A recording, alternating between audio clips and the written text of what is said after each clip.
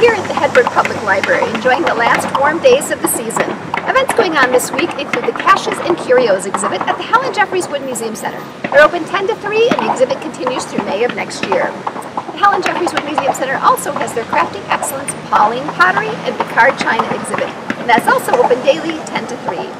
The Parker Pen exhibit has moved to BMO Harris Bank. It'll be there through November 1st and they're open Monday through Friday, 9 to 4:30. Ravenswish Gallery will have a Time for Clockmakers exhibit running through October 28th, and they'll have an artist reception on October 1st from 6 to 8 p.m. The Janesville Art League has an exhibit at the Janesville Performing Arts Center through November 23rd. And West Side Stories at the Fireside Dinner Theater, and that runs through October 25th. Skelly's Farm Market and Corn Maze is open through October 31st, 9 a.m. to 6 p.m. daily. And the Edge Paintball hosts Forest of Freaks on Fridays and Saturdays through October 31st. Fright Factory takes place at the Riverside Mill on Riverside Street Fridays and Saturdays through October 31st.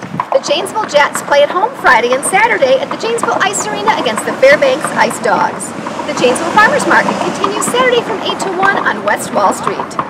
The Lincoln Tallman House will be the site for the start of the historic Janesville walking tour featuring the Look West District Saturday at 9 a.m. Cruisin' for a Cause car show takes place Saturday 10 to 4 at Traxler Park. And Faith Lutheran Church will hold their Scandinavian dinner on Saturday from 4 to 7 p.m. The Rock County Farmers Market continues Sunday 8 to 1 at Nature's Touch Garden Center on Highway 11 West.